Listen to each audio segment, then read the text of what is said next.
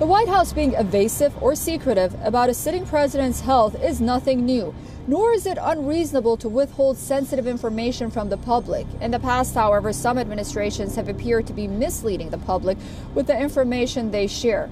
Also, historically, it's safe to note that anxious speculations and multiplying conspiracy theories regarding the president's health have backfired. Here's why. The unprecedented doings of the Trump presidency never cease to surprise.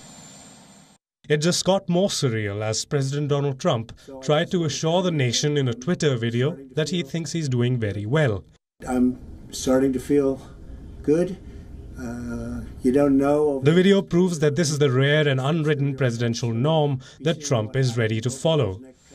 However, history has also shown how this tradition of secrecy has backfired.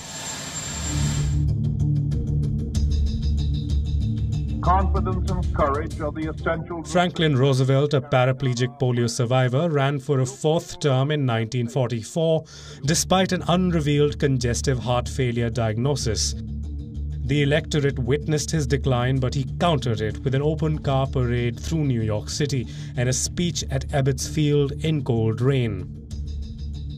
Roosevelt won the election but succumbed to a cerebral hemorrhage barely 3 months after the inauguration. Most Americans were shocked because they hadn't realized the severity of his illness. Why do you think people should vote for you? In a rare situation, both presidential candidates faced infirmity in the 1960 elections. Able to complete the argument.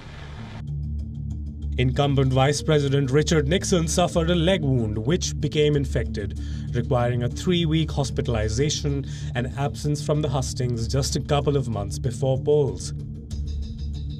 He lost 15 pounds during treatment and then contracted the flu after he went back to the campaign trail. Unable to keep his illness a secret, he suffered from its effects in public.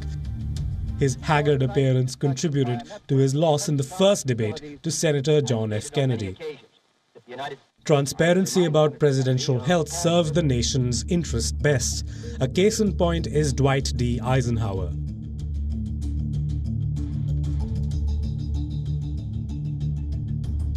He experienced a severe medical crisis during his presidency, and his administration was transparent regarding his health.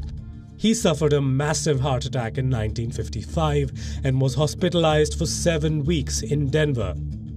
Eisenhower underwent serious abdominal surgery in the summer before his 1956 re-election. In both instances, he ordered his press secretary and physicians to give detailed daily briefings on his condition. His 3-decade military career trained him to focus on the facts and forthrightness, especially in matters of life and death.